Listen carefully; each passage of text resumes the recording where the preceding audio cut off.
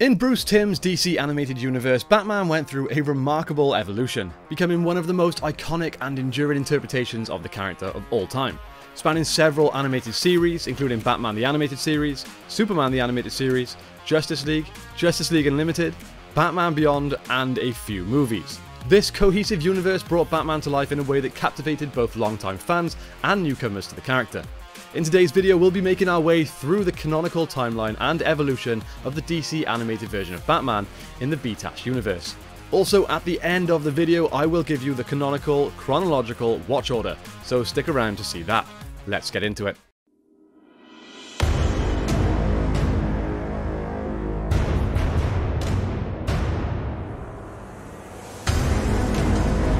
What are you? I'm Batman. I'm Batman. Fear. I'm vengeance.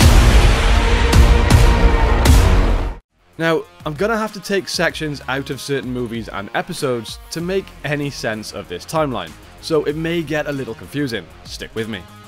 We start with a part of The Mask of the Phantasm. In this movie, we get flashbacks of Bruce's early days fighting crime. He doesn't yet have a batsuit, no cape, no cowl, not even gadgets or a cool car. He's far from the Batman we all know. He's more of an idea. The biggest issue for him is they don't fear him. So after some thinking and even more personal tragedies, Batman as we know is born. And it's an iconic moment.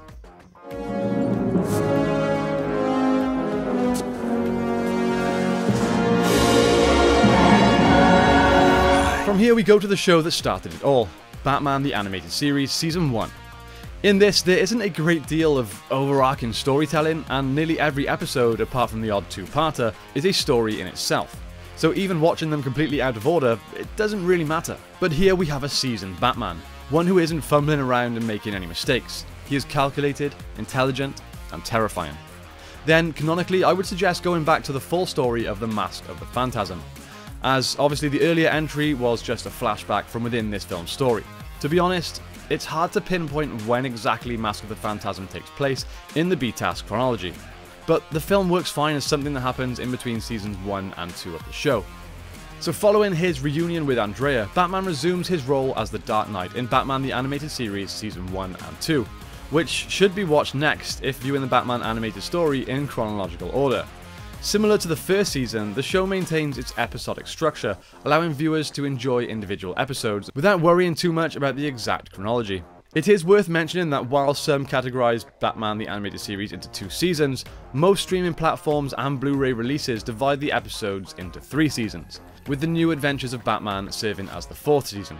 The next one to watch would be the Mr. Freeze movie.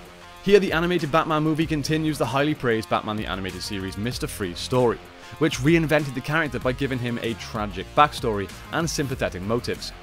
Now, to continue Batman's story, we must head away from Batman content. The success of the show and its spin-off movies meant the creation of a new show set in the same universe, in the same style, Superman the Animated Adventures. Now, while most watch order lists will put down seasons 1 and 2 of this show, you don't need to actually watch all of it just for Batman. In fact, the 3 episodes that featured Batman were released into a little movie, nicknamed Batman Superman Movie World's Finest.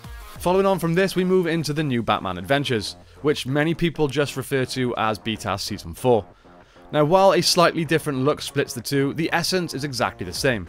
The biggest change is the show features a lot more of Robin. Season 3 Episode 2 and Season 4 Episode 1 of Superman also feature Batman, so this is a good point to slip those in.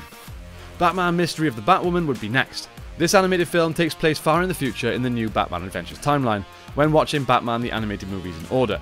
It has Barbara Gordon living outside of Batman's Gotham City for college. It also has the first entry in the DCAU to suggest that Bruce Wayne and Barbara had a relationship. By far one of Bruce Timm's most controversial and criticised creative decisions. This same concept was actually carried over into the animated adaptation of The Killing Joke.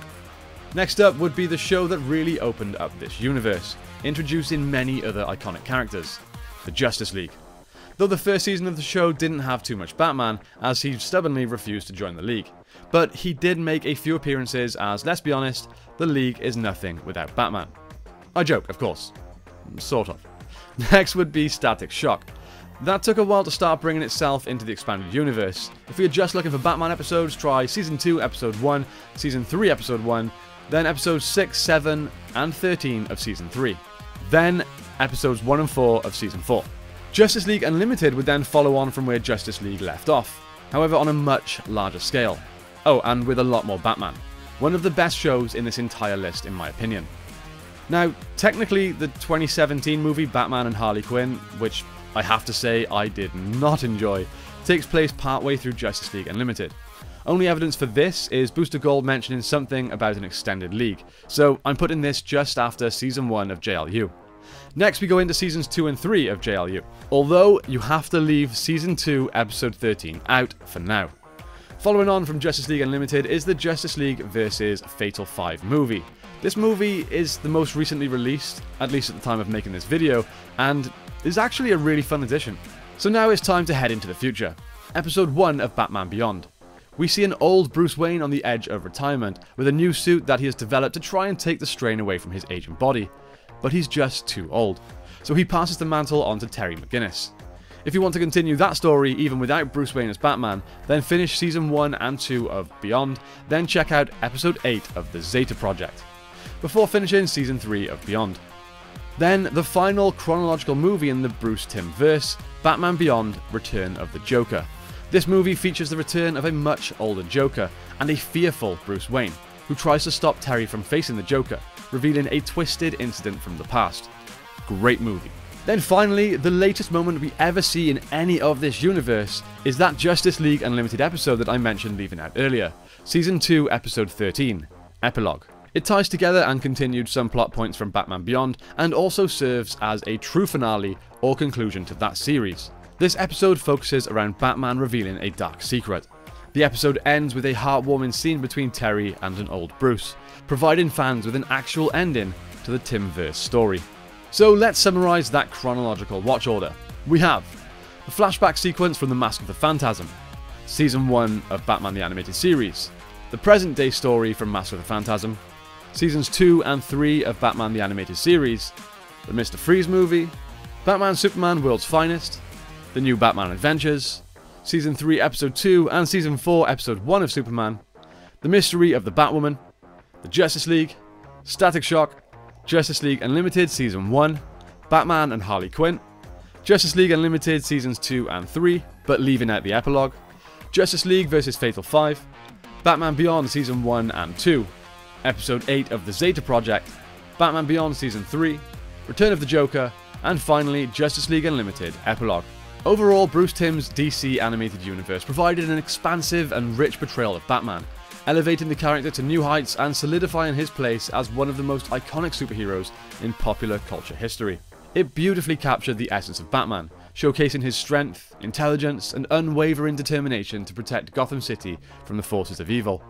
And that's it, my friends. I really hope this video helped you understand how to best watch these movies and episodes to get the full experience. If you have any questions or even disagreements, please let me know in the comments down below. Also, what is your favourite entry on this list? Pick one individual movie or episode and let me know down below. I may even do a video on the most popular answer. Thanks so much for watching, guys. I hope you have a great day. Please don't forget to like and subscribe and return to the Batcave for more Bat content.